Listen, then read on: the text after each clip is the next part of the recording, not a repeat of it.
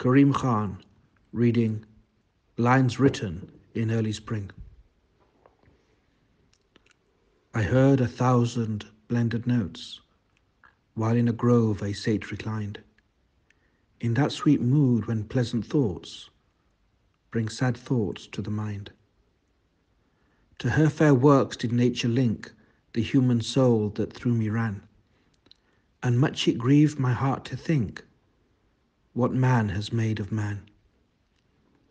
Through primrose tufts in that green bower the periwinkle trailed its wreaths, and 'tis my faith that every flower enjoys the air it breathes.